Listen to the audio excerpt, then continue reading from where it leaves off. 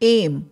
Differentiate among the changes such as folding of paper, tearing of paper, and burning of paper.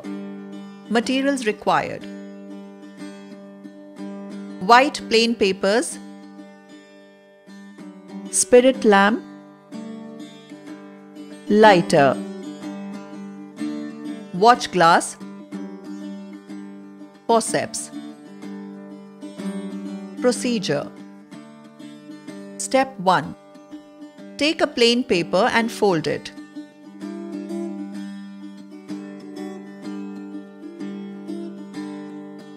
Now unfold the paper.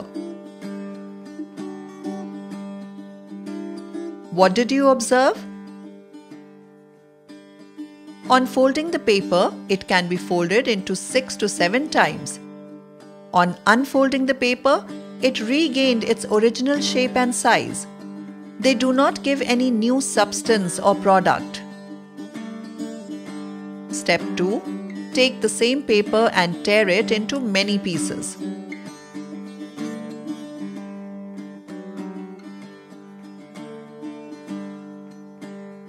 What did you observe? On tearing of paper, the pieces of paper can be joined with the help of glue. However, one cannot get the paper in its original form. They do not give any new substance or product. Step 3. Take a few pieces of the paper and burn them.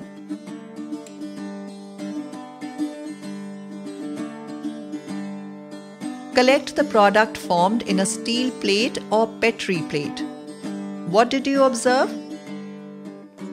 On burning the pieces of paper, they turned black, whereas original paper pieces were white in color.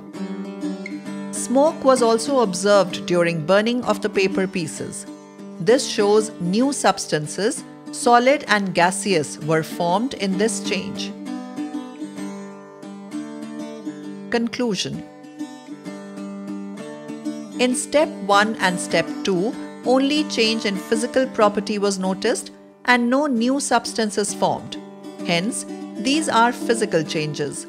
However, in step 3, by burning of paper, ash is formed. That is, a new substance is formed. Hence, it is a chemical change.